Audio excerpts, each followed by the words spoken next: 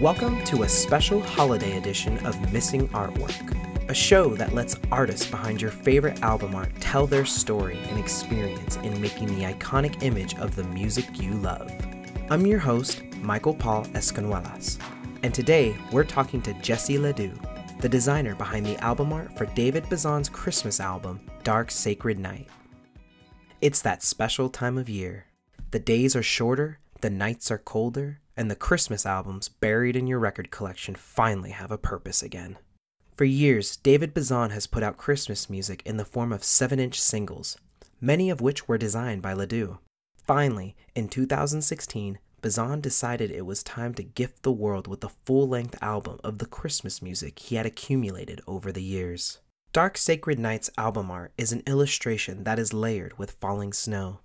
Within the piece, the night is quickly developing into a deep darkness. The sky begins with a small purple glow of warmth that dissolves upward into a gradient of dark blue. At the focus of the artwork is a small cabin emitting a yellow light. Within the cabin, a silhouette of a lone person standing at the window. LeDoux's style of illustration contains a unique charm that immediately grabs you. By looking at the textures of the artwork and his use of colors, you can see LeDoux's knowledge of theory and detail within his work. In this episode, LeDoux talks about how he handled working with Bazan on the project and explains the passion behind his process of creating the somber yet festive feel for the record. My name is Jesse LeDoux. I am a graphic designer, illustrator, art director, artist, thing maker, I think is the easiest way to do it. I was an art director at Sub Pop Records for about 5 years, and then after that I left and have just been doing my own thing since. With such a rich history of working together, LeDoux's talents was an easy pick for the job of designer for Dark Sacred Night. Dave and I have been working together for a long time. I think the first thing I did with him, was there was a Sub Pop Singles Club did a Pedro the Lion 7-inch, and so I worked on that with him, which was really cool because I loved his earlier releases before that. So it was cool to work with him on that, and then we ended up becoming friends. We were roommates for a short amount of time, and we've just been buddies. And then I did a couple other singles for him after that, and then he asked me to do the Pedro the Lion record, Achilles Heel. I did that, and then kind of around that same time, I was also doing stuff for Suicide Squeeze Records. I did an Elliott Smith 7-inch for them, and then Dave had just started doing these Christmas singles, like putting out one 7-inch a year. Dave and David runs Suicide Squeeze Records. Both of them wanted me to do the artwork for the second single that Dave was putting out, second Christmas single that he was doing. And then it just kind of ended up like anytime Dave did a Christmas single, I was kind of the guy. With each of them, I've wanted them to be pretty distinct and look different. So like trying to not to impose my style onto it very much and just kind of make it feel like it's its own separate thing. Over the years, he was doing more and more, and then to the point where we had talked about doing a compilation of all of them, so they were all in one place, so you didn't have to listen to a song, then flip the record, then listen to a song, then it's tedious. Probably for the past 4 years we've talked about doing this Christmas record, and then it finally started to come to fruition this year, but Dave decided that instead of doing like a compilation, he wanted it to feel more like a cohesive Christmas record, and so he spent a while kind of figuring out the sequencing and remixing songs so that they all work together as a record. Like with any project, I like to try to pick Dave's brain and see what he has in mind on things, and to my benefit, and I guess Dave is happy with it too.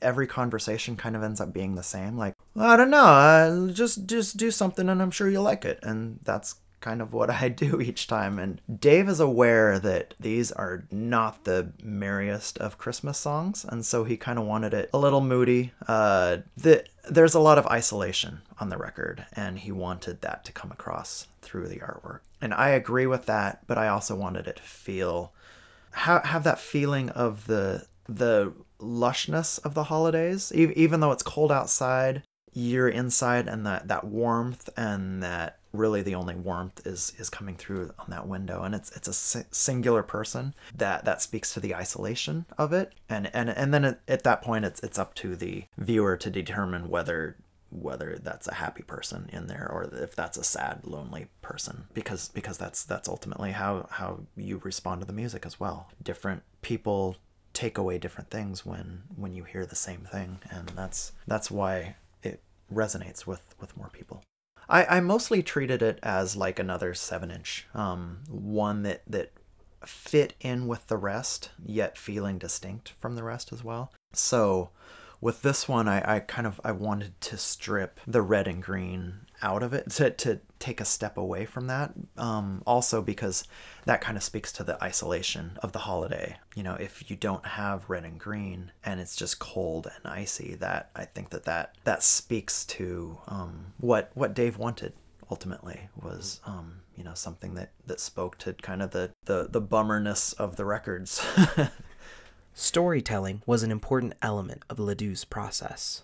I came into it wanting to create a narrative, but I wanted the narrative to feel vague and be open to interpretation. I don't want to beat anybody over the head with a ham-fisted message. I want different people to look at something differently. Since it's a silhouette, you don't know whether he's looking out or whether he's looking in. He could be waiting for, at the window waiting for somebody to show up, or he could be entertained, like he could be playing charades inside the house for all you know.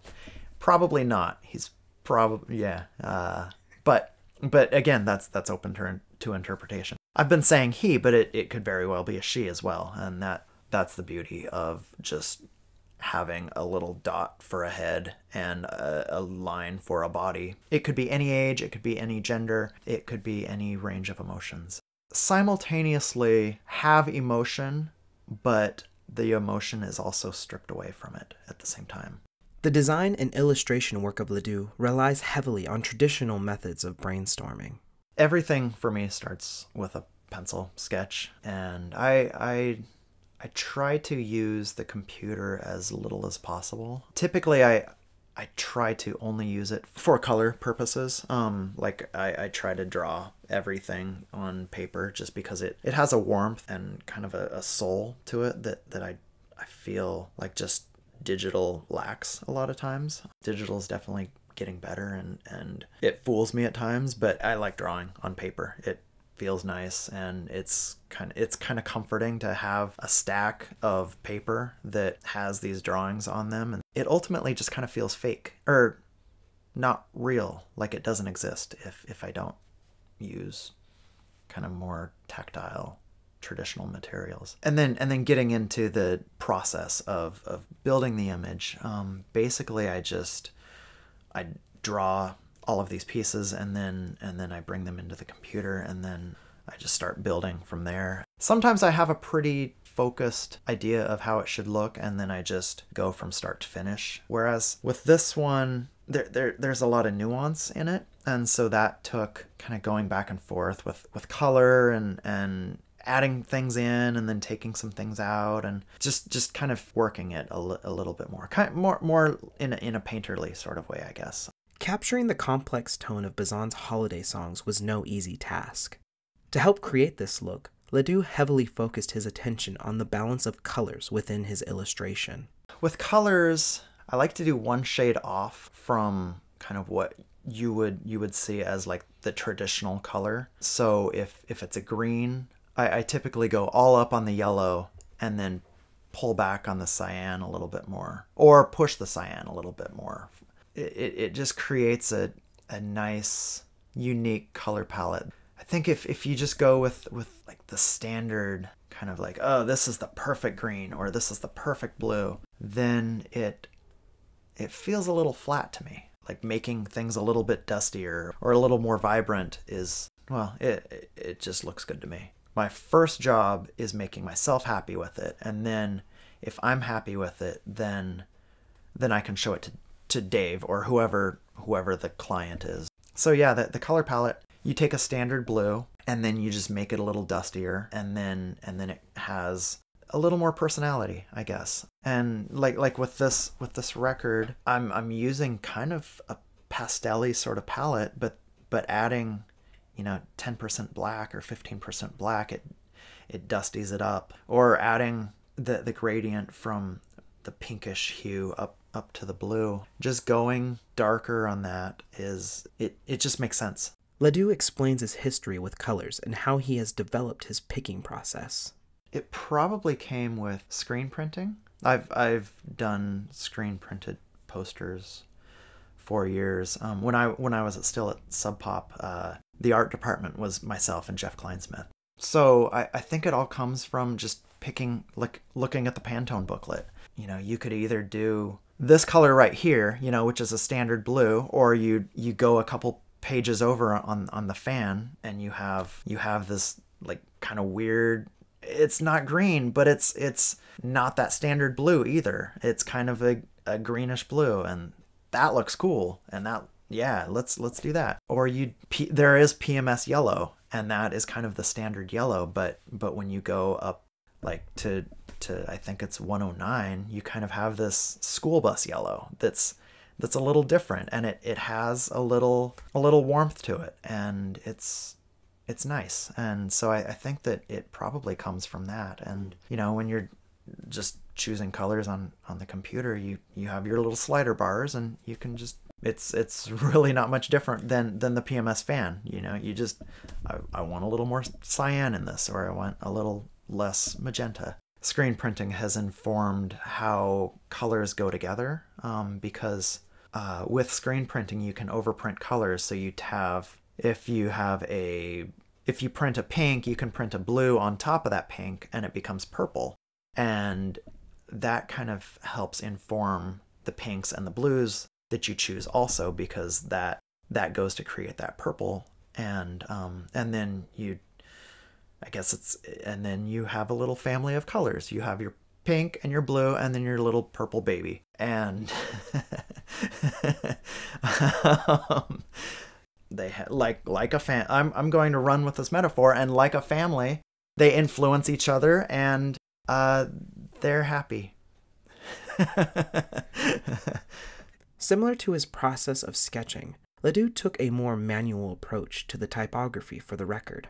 So with the type, I have a folder of there are those old Dover type books, and just scanned a ton of pages. Just anytime there's a project and I want something out of that, I'll scan a page, and then I'll like streamline it, convert it to trace the paths, and then I just keep that. And so I have this small little file folder of computer file folder of these typefaces, and that one just seemed to work. I liked how the N drops down a little bit, and I tweaked it a little bit just so that it felt cohesive, and it felt thoughtful and created just for this record. And and that's ultimately how it came about. It felt like the right one. The downside of having these files of scan type is if you want to try a different typeface, you have to go drag the D, drag the A, drag the V, drag the I, drag the D. And then if that's kind of feeling well, then you drag a B, then you drag an A, then you drag a Z, then you drag an A, then you drag an N. But otherwise you just abort mission at the David and try something else. And that process is not unlike how I prefer to draw things also, because I feel like when you hand place type, it's a little more random than it would be if you were just to type out with a font. And those slight differences, I think, there's a little bit of magic in those differences. I think that anytime the human hand is involved in something, it's just warmer, and it's frankly better, unless you want something cold and sterile, which does have its place in things, but it rarely has its place within the kind of work that I do. I wanted it to have a container of sorts so that it stood apart from the illustration. I felt like Like if you tried to incorporate David Bazan, Dark Sacred Night in with the image, then it would take away from the image. Whereas this is, it's kind of a stamp. And then color wise, like it's golden, which references the holidays. There's just always a lot of gold in Christmas ornaments or whatever. But it also, the yellow ties in with the yellow of the window. So that really becomes the strong focal point as well. In addition to Dark Sacred Night, LeDoux was tasked with creating the artwork for a companion EP, an idea that he originally developed with Bazan. I was getting down to the wire, and it was really, frankly, stupid of me to suggest this because I only had maybe a week to do this record, and here I'm proposing I want to do 2 records in a week, not just one, which wasn't very well thought out on my part. But that it made sense to me to do these 2 records. Like there was something about my initial sketch that I really liked a lot, and that also spoke to kind of what that EP is about. You know, it shouldn't feel super finished, really. It's kind of these 4 songs that didn't fit anywhere else. With the task of creating artwork that matches the tone of the record, LeDoux created something special with Dark Sacred Night's album art.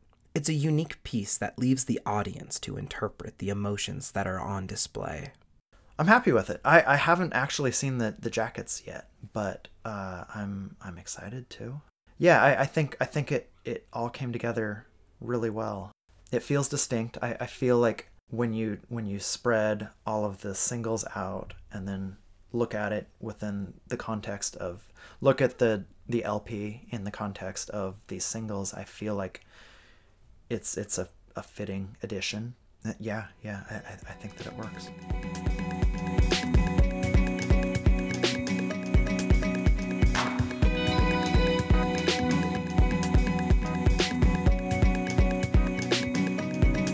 Missing Artwork is a collaboration of Chris Lantinen and myself, Michael Escanuelas. We are part of the Modern Vinyl family of podcasts, which represents other great shows like Misaligned and Vinyl Crawl.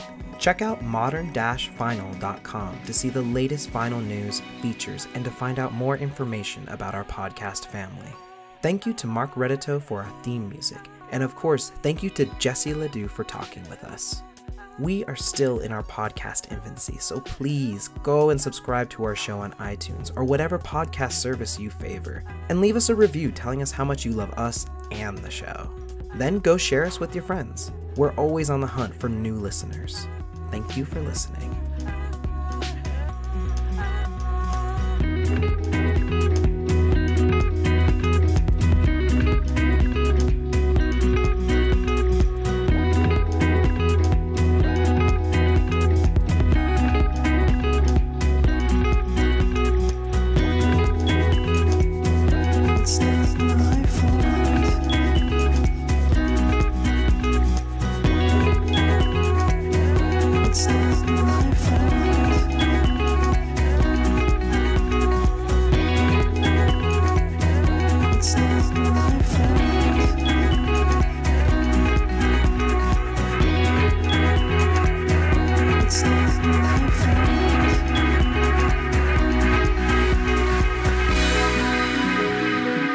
It's not my fault.